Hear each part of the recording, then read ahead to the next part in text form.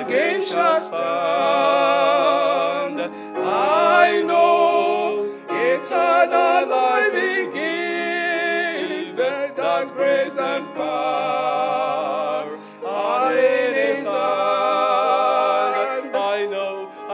I know that Jesus liveth, and on the earth again shall stand. I know that life is given, that grace and power are in His hand.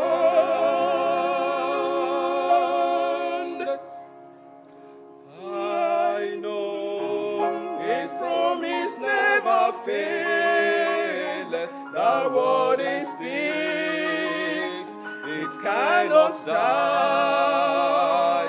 Though cruel that my flesh shall sail, yet I shall see Him by and by. I know that Jesus liveth, and on the earth again shall stand. I know that life He giveth, that grace and power in His hand.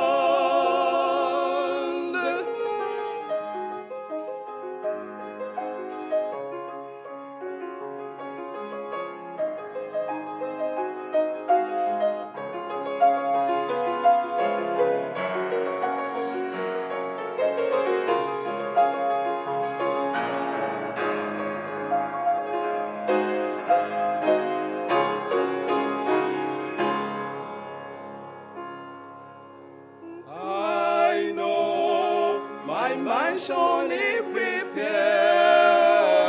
that where He is, there I may be. Oh, wondrous thoughts for me He careth, and He at last will come for me.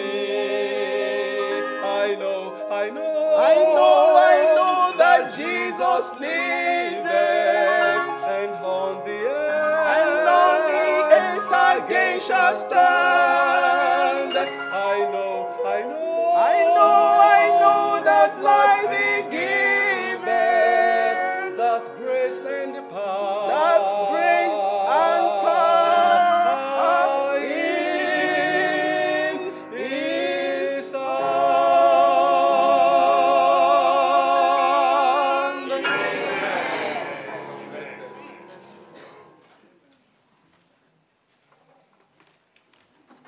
Wonderful singing by the choir this morning. God bless them as always.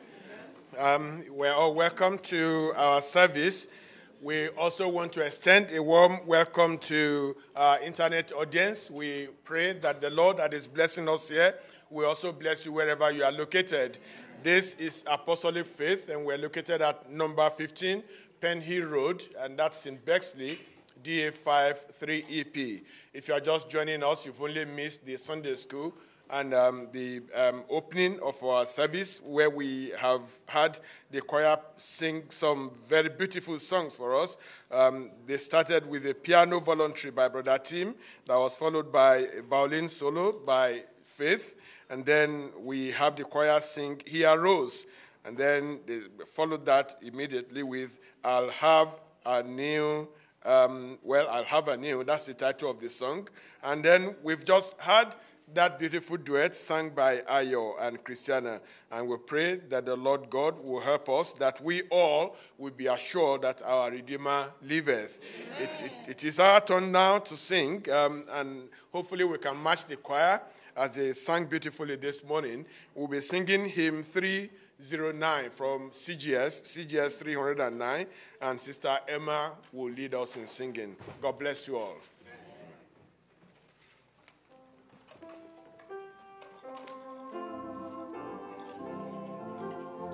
We'll sing verses 1, 2, and 3 only. 1, 2, 3 only. Hallelujah.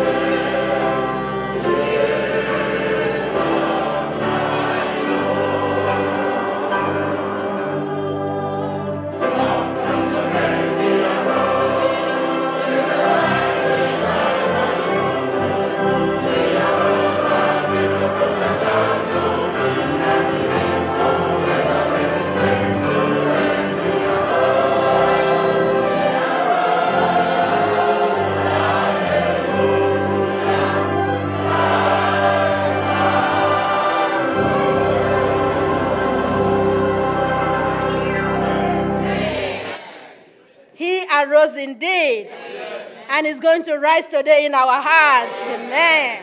For we pray, we want to sing in Christ alone. And we will conclude this song with a chorus that says, on Christ the solid rock I stand. I know we know it. Okay, if you can, let's stand to sing this.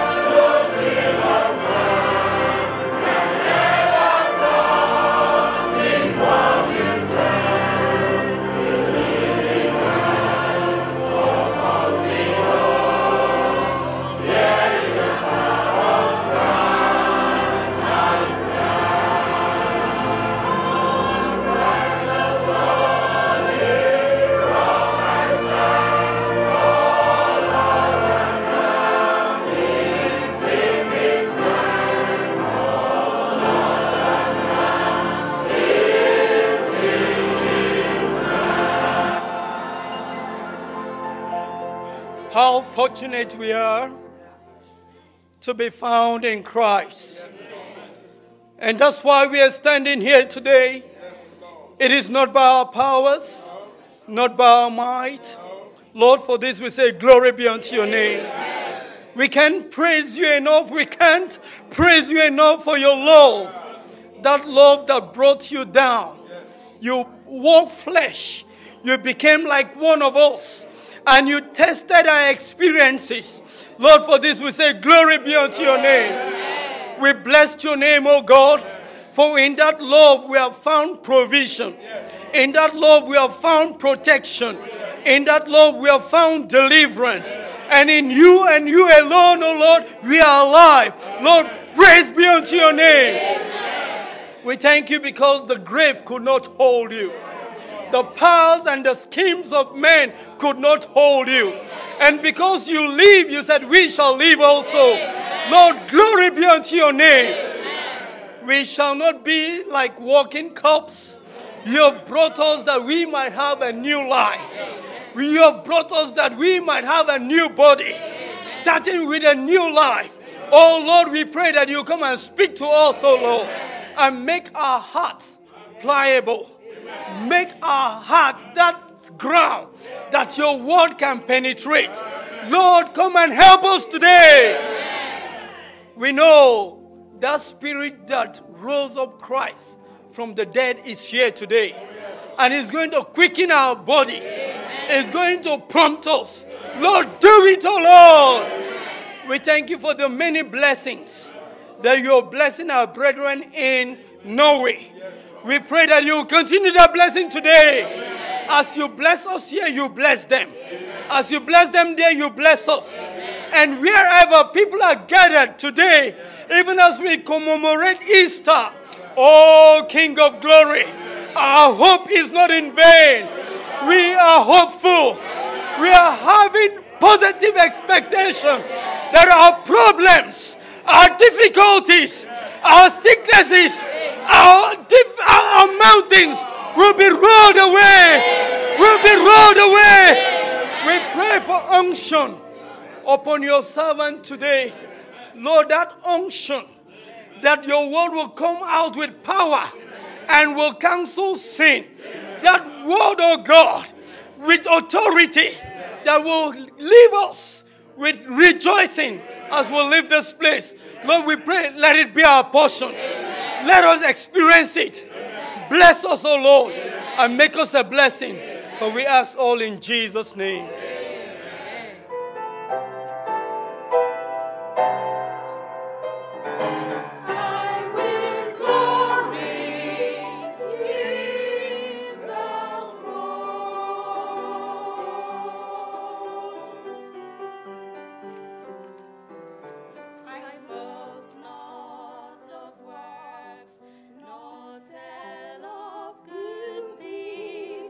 For not have I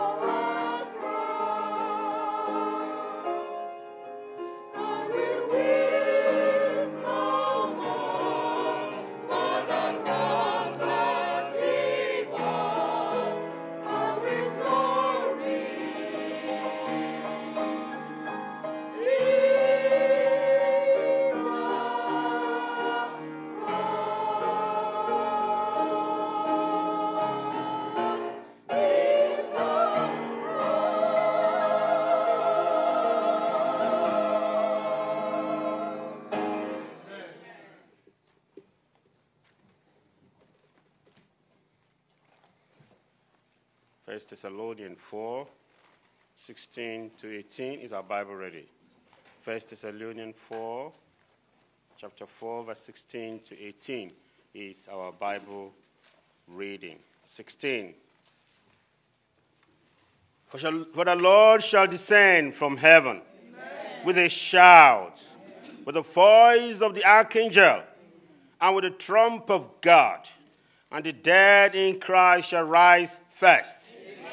Then we, which are alive and remain, shall be caught up together, amen, with them in the clouds, amen, to meet the Lord in the air, and so shall we ever be with the Lord. Amen.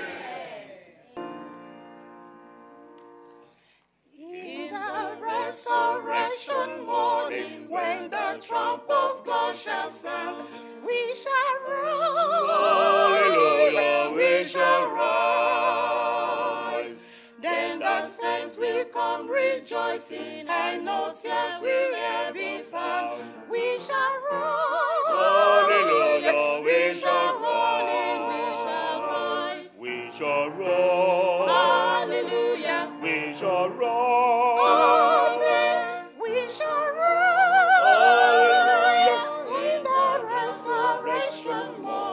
When death's prison bars are broken, we shall rise. Hallelujah, we shall rise. In the resurrection morning, what a meeting it will be. We shall rise. Hallelujah, we shall rise. When our fathers and our mothers and our loved ones we shall see, we shall rise. Hallelujah, we shall rise. We shall rise. Hallelujah, we shall rise. Amen. We shall rise. In the resurrection morning, when death's prison bars are broken, we shall rise. Hallelujah, we shall rise.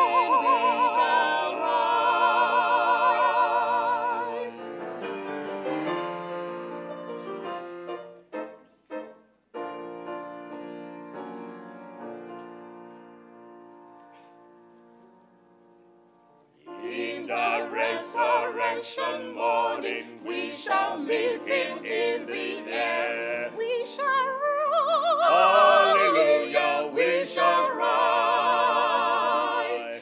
And be carried up to glory, to our home so bright and fair. We shall rise. Hallelujah, we shall rise. We shall rise. Hallelujah, we shall rise. Amen. We shall rise. Hallelujah. In the resurrection morning, when death's prison bars are broken, we shall rise. Hallelujah, we shall rise.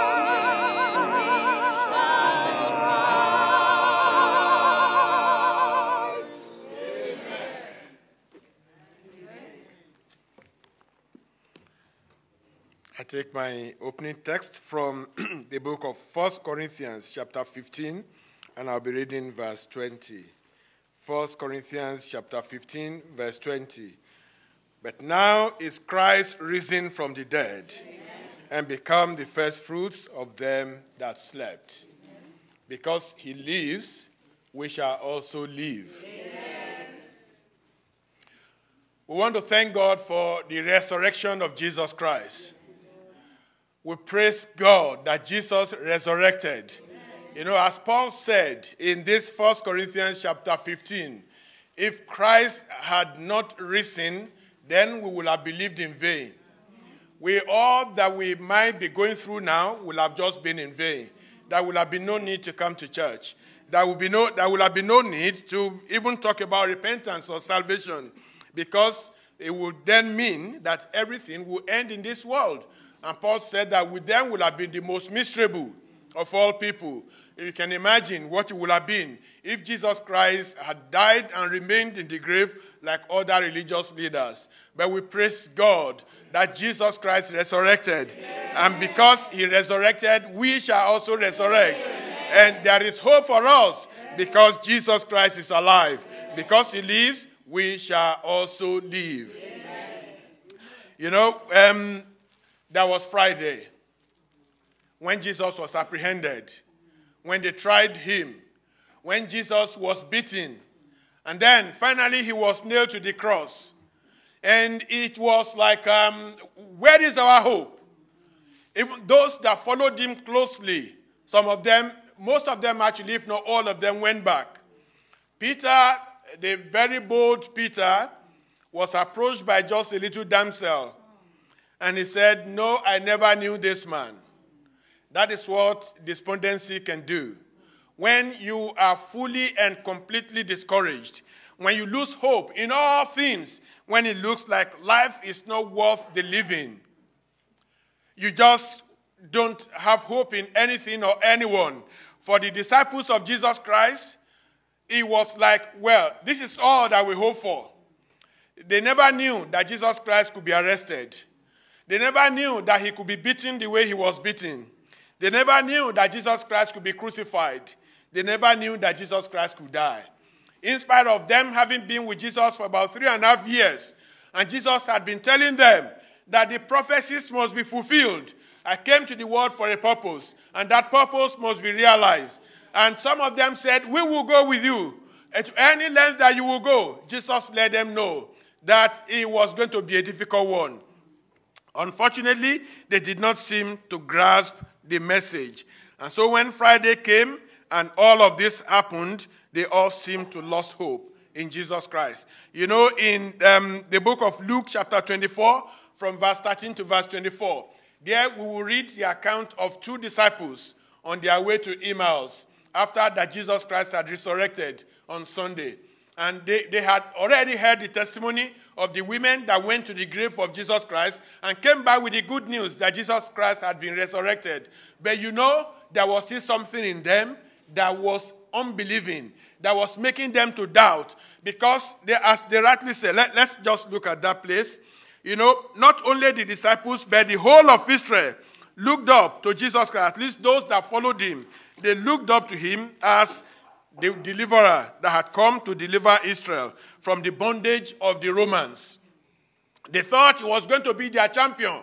That was why they wanted to crown him and make him king, because they saw the throng that was following him. They saw the miracles that he was working. And didn't they say that no man can do these miracles you are doing except he be from God, except God be with him. So they knew that Jesus Christ was extraordinary. They knew that Jesus Christ was not an ordinary man. And so they felt, our deliverer has come. Finally, we'll be delivered from the bondage of the Romans. But Jesus did let them know. Unfortunately, they didn't take note of all that he said, that my kingdom is not of this world. Let's see in Luke chapter 24. Luke chapter 24, and I'm going to read verse 21 in particular. These 2 disciples on their way to Emmaus, they were discussing among themselves, expressing their disappointment. And in verse 21, they echoed what was ringing in the mind of many of the people of Israel. They said, "But we trusted that it had been he which should have redeemed Israel. And beside all this, today is the 3rd day since these things were done." It's like, where is our hope? Jesus Christ was with them. He just made them, suddenly appeared to them on their way to Emmaus. And as they were discussing and saying, what would have happened? I never thought that this man could die. And Jesus asked them, "What is it that you are talking about?" They told him, "Are you a stranger in Israel that you didn't know about all these things that had happened all these days? Have you not heard that Jesus Christ, the hope of Israel, was taken by our leaders? He was beaten and he was crucified, and that he died. In fact, today is the 3rd day since he's been dead." That is hopelessness. And I don't know your situation today. You know, sometimes man gets to that point where it's like, well, I'll just give up now. And that is why some people commit suicide. But we praise God that Jesus Christ makes the difference. Amen. And because Jesus Christ lives, we shall live. Amen. I don't know what discouragement you might have. You might be going through. I don't know what hope seems to have been lost in your life. You know, sometimes we believe so much in some people that we think, we just cannot do without them. They just have to be there forever. They just must be there. But because they are humans, sometimes it pleases God to take them away. And sometimes, you know, we look up to some individuals. I think it was my daughter that was asking me over the weekend. She said, why is it that some people that you see in the gospel, in the church, as, wow, these people are staunch members, they are great men, they are great women. He said, suddenly you don't see them again in the church. Suddenly they seem to do certain things that are strange, and you are wondering. And I said, well, that's right, because they are humans. And that is why Jesus has encouraged us that we should look up to him only. He said, the Bible says we should look up unto Jesus Christ, the author and the finisher of our faith. Don't look unto any man. Don't look unto any woman. Anyone can let you down. Anybody can fail you. If your hope rests on man, you can be sure that you'll be disappointed. But if our hope is in Jesus Christ, it doesn't matter. Let the whole world collapse. Let everybody that we have ever known to be Christians say they are no longer Christians. I said sometimes I watch some documentaries and they said they want to use it to prove the resurrection of Jesus Christ. They want to use it to prove the birth of Jesus Christ, that it was miraculous and the rest of it. Sometimes I take interest in watching them, but before I start watching, I have said to myself, whether or not your proof is right, or you get it right or get it wrong, whatever the outcome of your investigation may be or whatever, I just don't care anymore. I have reached a point of no return. I have made up my mind. I have pitched my tent with Jesus Christ. And so it doesn't matter what science may discover. It doesn't matter what philosophy may propose. Jesus Christ is alive. And that makes the difference in our lives. Many of us bear the testimony of the resurrection of Jesus Christ because we know that he has saved us from sin and unrighteousness. A number of us have tried in the past to overcome sin. We have done all that we possibly could, some with fasting. Some people will even lock themselves up in a room and decide that I just want to overcome this body of sin. I just don't want to do this anymore. But you come out of that dark room where you feel that you just don't want to see the light again until you have overcome. You come out and your sin is waiting for you at the entrance. But when Jesus comes into a life, he transforms that life. And you find that which you were not able to do with your own strength, in an instant, Jesus does it for you. Have you seen a smoker who said they couldn't do without smoking? And suddenly they come across Jesus Christ, and Jesus breaks that bondage. And right from that moment, they cannot not smoke any longer. Amen. People will go to rehab. They will do all sorts of things. Some will leave real cigarettes and begin to smoke e-cigarettes, but all to no avail. Some will tell you, I know I am killing myself gradually, but they cannot help themselves. All they need is Jesus Christ. The resurrected Jesus Christ. He that is above all. Jesus Christ that died and that rose again and remains alive forevermore. That's whom they need in their lives. And so we see that Jesus Christ makes the difference. For the disciples of Jesus Christ, some of them left him when he was apprehended. Actually, all of them did. They ran away. Those that ventured to follow followed from afar, including Peter. And you know that even today, it's still happening in the Christendom. Some people that were running the race before, that you were seeing in the forefront, suddenly that verse of the scripture is fulfilled in their lives, that the first shall become the last, and the last shall become the first. Suddenly they have lost steam, and they have gone back. Some were very active in the service of the Lord. They were doing one thing or the other for God before. But suddenly, discouragement set in, And they gave room to the enemy, and the enemy of their soul would deceive them and tell them that there is something better out there. You can use your time for something better out there, and they will leave the work of God. And whatever they have been doing for God, they drop it. I'm just okay. I just want to be coming and be going. And you know, there is a saying that there is no stagnant, no water can remain stagnant and remain the same. When a stagnant water is there, it will be evaporating and also it will be smelling. Because no water flows in and it doesn't flow out. Don't allow discouragement. Remember that Jesus Christ came for your sake. And Jesus Christ is resurrected. He is alive. And he can give you back life. That steam that you have lost, that courage that you have lost, that interest you have lost in the work of God, in the service of the Lord, God can restore it back to you today. For these disciples, it was like, well, nothing more to do. You know that at some point, even after Jesus resurrected, Peter gathered about 6 other disciples together and said, you know what? I go a-fishing.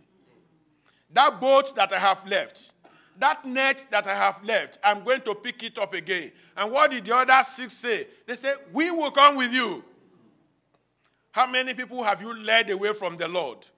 Because you have decided to slow down. Because you have decided to look back. And you have taken a number with you. Praise God that Jesus met Peter again. Amen. Praise God that Jesus met those disciples again. Amen. But you know, it is not everyone that slips off, that backslide, that comes back before they die. But today, God is giving all of us a second chance. Amen. That He, Jesus Christ, has resurrected. And as He resurrected, He restored hope in the hearts of the disciples. And He's going to restore hope in your heart today. Amen. In the mighty name of Jesus Christ. Amen. Hope is alive. Amen. Let us keep it there. Yes. Let's keep hope alive. Our Lord Jesus Christ is alive. In that 1 Corinthians chapter 15, verse 16 that I just read, 1 Corinthians 15, 16. After that, Paul said all that was going on in the church of Corinth. You know, this Corinthian church was indeed a troubled church. There were so many things happening there. These were believers. But among them, suddenly there were those that never believed, that didn't believe anymore in the resurrection story. And they began to contest it. And then Paul took them through it and made them to know that they were fools to have changed from that which was committed to their hands. And then finally, in that verse 20, he says, but now is Christ risen from the dead and become the first fruits of them that slept. You know, if Jesus had not arose from the dead, we would have been hopeless. We too, we would not have any hope. But we praise God that indeed, God of heaven and earth raised His Son up from the dead. Grave could not hold Him back. The seal of the Romans could not hold Him back. The stone that was rolled against His grave could not hold Him back. Even the soldiers that kept watch, they could not hold Him back. There is power in the name of Jesus Christ. Power that saves from sin. Power that gives victory. Even in the dream. This is a name that you can call upon in your dream. And you will be victorious. This is the name that you are going on the road and incidents are happening left and right. You can suddenly call this name and heavens will listen to you. And heavens will come to your aid. I don't want you to give in to discouragement. No. Jesus Christ is still alive. Yes. You might have prayed and prayed and prayed over an issue, and it looks like that issue is just stubborn. It's just refusing to leave. Don't give up. Don't give up. Hold on to Jesus Christ. He's the author and the finisher of our faith. He will give you life. It was at the Sunday school this morning, during the opening of the Sunday school, that our teacher, while praying, said that every good thing in our lives that is dead, today they will be revived in Jesus' name. Amen. You know, that's your instrument that is already gathering dust, that you are no longer using for the Lord. Say to yourself today, that I am going to keep hope alive. Amen. That I am going to remain at the battlefront and I will lay my sword at the feet of Jesus Christ. Amen. Don't give up. Amen. Don't give up. Don't give up on your husband. Don't give up on your wife. Don't give up on that child that is refusing to come to church. Don't give up on that child that is coming but is refusing to pray through. God will touch his heart. Amen. God will touch her heart. Amen. God will restore hope in your home. Amen. It could be your business that is not going on very well anymore. It could be that you are already thinking, yeah, I better just pack it up. Don't pack it up. Give Jesus a chance. Give him a trial. You know, in the book of Psalm 42, verse 11. Because discouragement is not new. Some people have been discouraged in the past. Psalm 42, and I'm going to read verse 11. Say, why art thou cast down, O my soul? And why art thou disquieted within me? Hope thou in God, for I shall yet praise him, who is the health of my countenance and my God. You can say to your own heart, to your soul also this morning, why art thou cast down, O my soul? Hope yet in Jesus Christ, and God will give you life. You know, there is life after life. There is life after life. Yes, as Christians, we are only here, we are on a transition here.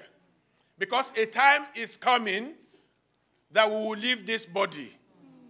When this body will die, I was telling while we were discussing this lesson at home, I did say that I lost my dad in 1993, and I lost my mom in, don't ask me, I think that was 2000. I said, today, if you go and dig their graves, there will be no flesh there anymore. That flesh will have been rotten, it will have melted away.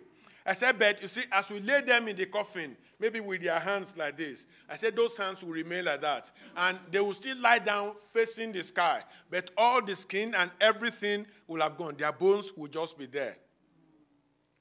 So this body of sin, it cannot inherit eternity. No. That is why the Bible says that this is a corruptible body. It said this corruption shall put on incorruptible. Yeah, it shall put on that body that is not corruptible, and that is the body that shall live forevermore. So for us as Christians, we know that death is not the end of our being here. There is life after life for us as Christians. Because our Lord Jesus Christ, who has resurrected, he is coming back again. Yes. And as we read in our Bible reading, it says, the dead in Christ shall rise first. Yes. I don't know who you have lost. That person that is very, very dear to you. It could be your parent, it could be your spouse. It could even be a child that you have lost. Did they die as Christians? If they did, there is hope for you. Amen. You are the one that is still left on the race. You need to keep on keeping on. You need to keep on trusting God. You need to keep on making up your mind to say, you know what? I am going to remain in the Lord. And for as long as you do, a day is coming that you'll be reunited with them. When you will see them in glory. When you too will enter into glory with them. And then there will be no end to it anymore. You know, there is an end to our being here on earth. There is a time that God is going to say, enough is enough. And he will call us home. If we don't die before Jesus comes, Jesus is certainly coming. And at the time that Jesus comes, those of us that remain alive, the Bible says, we will also be transformed. And then we will be raptured. We will meet the Lord in the air. The Bible says, there we shall remain with him forever. Amen. What else are we looking for as Christians? That's the best hope that we can ever have. That, oh yes, that my mom that I love so much. That my dad that I love so much. Yes, a day is coming that I shall see them again. Amen. That is the hope that Jesus Christ has given us. You know, if we are able to endure to the end, as Jesus Christ endured all the suffering to the end, a time is coming when he will take us home with him. Let's look at Revelation chapter 21. You see, here on earth, when we lose a dear person, someone that is very close to us, or we lose an opportunity, we do cry. There are tears that run down our cheeks. But in heaven, there will be no more tears, because Jesus shall wipe them all away. In Revelation chapter 21, I read from verse 3 to verse 7. It says, "And I heard a great voice out of heaven saying, Behold, the tabernacle of God is with men, and he will dwell with them, and they shall be his people, and God himself shall be with them, and be their God." Verse 4, "And God shall wipe away all tears from their eyes, and there shall be no more death, neither sorrow nor crying, neither shall there be any more pain, for the former things are passed away." You know, what are those former things? They are the things that we are experiencing today. They are the difficulties, the troubles, the challenges. There is no money to pay mortgage. You are looking for a job. You've done your CV over and over and over again. You are still getting a negative response from everywhere that you are going. Those are the things that shall pass away. Those are the things that shall be no more. In verse 5, "And he that sat upon the throne said, Behold, I make all things new. And he said unto me, Write, for these words are true and faithful." These words are true and faithful. They shall be fulfilled. Jesus Christ is coming again, and he's coming to rapture us home. In Revelation chapter 22, I read from verse 1 to verse 5. Revelation 22 from verse 1. "And he showed me a pure river of water of life." You want to drink of that water of life. You know, we all miss the Garden of Eden. We never saw it. We never witnessed it. But what we have read in the Bible is that it was a beautiful place. You know, God supplied everything that Adam and Eve needed there. But sin made them to lose it. And that is why you and I, up to today, we didn't have the opportunity to benefit from the abundance that God provided there. But here we go, that God has got another place prepared for us. There's another provision for us in heaven. He said, "And he showed me a pure river of water of life, clear as crystal, proceeding out of the throne of God and of the Lamb." Verse 2, "In the midst of the street of it, and on either side of the river, was there the tree of life." Do you remember the tree of life that we read about in the book of Genesis? It shall come back again, and you and I will have access to it. It says, "Which bear 12 manner of fruits, and yielded a fruit every month, and the leaves of the tree were for the healing of the nations. And there shall be no more curse, but the throne of God and of the Lamb shall be in it, and his servants shall serve him." Verse 4, "And they shall see his face, and his name shall be in their foreheads. And there shall be no night there, and they need no candle, neither light of the sun. For the Lord God giveth them light, and they shall reign forever and ever." You know, that is our hope. That's what we're expecting. That's the reason we are here virtually every day of the week. For some people, that is why they keep sleepless nights. This is why some cannot do without their Bible. This is why some kneecaps are already hard, because they have spent hours upon hours on their knees praying to God. But the time is coming when all these efforts, all this labor shall be rewarded with eternity, and that will be eternity with God in heaven. I'm sure you want to be part of that. For us as believers, that is our hope. It says in 1 Corinthians 15, from verse 50 to 53, that we read in the Sunday school this morning. Say, "Now this I say, brethren, that flesh and blood cannot inherit the kingdom of God." We cannot inherit the kingdom of God with the flesh and blood. It says, "Neither doth corruption inherit incorruption. Behold, I show you a mystery. We shall not all sleep, but we shall all be changed in a moment, in the twinkling of an eye, at the last trump. For the trumpet shall sound, and the dead shall be raised incorruptible, and we shall be changed. For this corruptible must put on incorruption, and this mortal must put on immortality." That time is coming, and it won't be long anymore, because Jesus Christ can look down from heaven and see that this suffering is much, and see that all these troubles, they are much. They are nearly overwhelming us. The Lord will not allow our soul to perish. Jesus Christ is coming. Hold on to him. Don't lose hope. Friday has gone. Today is Sunday. And if you're on Sunday, if you haven't felt it yet, you can feel it today. That Jesus Christ has resurrected. Friday has gone. when it was gloomy, doomy, when Jesus Christ was hanging there on the cross and there was darkness all over the place. That Friday is gone. It is gone. Jesus Christ has resurrected. He has brought back hope where there was hopelessness. That is a day that we all look forward to. But you know, in 1 John 3, verses 2 and 3, he says there, behold now, we are the sons of God, and it doth not yet appear what we shall be. But we know that when he shall appear, we shall be like him. For we shall see him as he is. And every man that has this hope in him purifieth himself, even as he is pure. I can assure you, heaven is a pure place. Heaven is a holy place. God is a holy God. God is a pure God. There is no sinner that can see God. It doesn't matter if they are sleeping in church or not. It doesn't matter if they know the Bible from Genesis chapter 1, verse 1 to Revelation chapter 22 and the last verse there. That will not save any man. It will not save you no matter how number of days or years that you fast. What can save you, what can make you to see God is that your soul is saved from sin and unrighteousness. And that you can only get through the blood of Jesus Christ. That this morning, the Bible says that this day, as you hear his voice, do not harden your heart wherever you may be all over the world or with us here. As you are hearing the voice of God, if there is still sin in your life, I tell you, my friend, once the rapture happens, the moment that it happens, all the story that you have heard, all the sermons you have heard, all the passages you have read in the Bible, they will suddenly come back to your memory. You will suddenly remember, and you will suddenly begin to pray, and you will want to turn back the hand of the clock, but it will be too late. Don't be caught in your sin and unrighteousness. Jesus Christ is coming.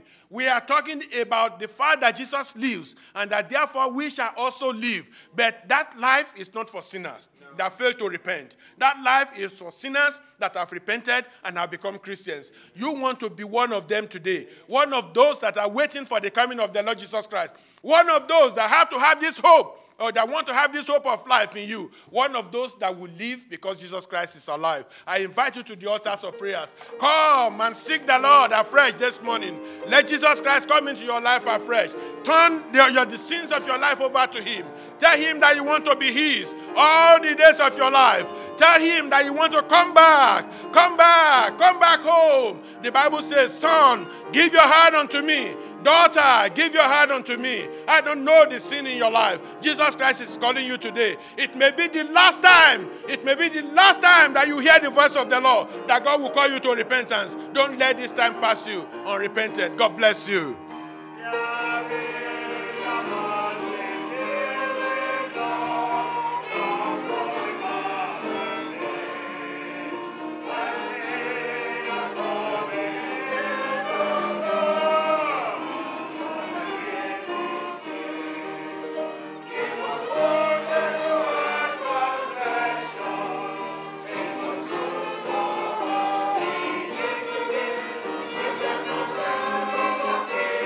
Was